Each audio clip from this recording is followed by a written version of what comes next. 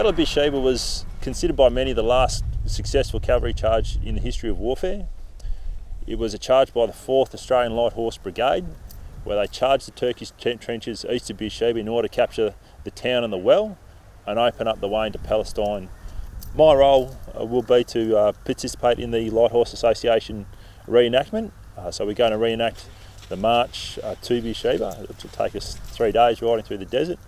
We'll participate in some of the commemoration activities, and then we will reenact the charge. As part of the preparations for this trip, I had to learn how to ride a horse.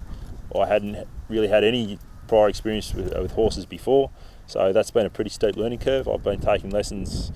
The learning process has been a challenge. It's not a natural skill for me. I learn something about a horse every time I hop on its back. I'm developing more and more respect for them. So I feel very humbled, very honoured to have been selected to be a part of this trip. I'm looking forward very much to following the footsteps of the light horsemen who went before us and experiencing just a fraction of what they experienced on a day-to-day basis.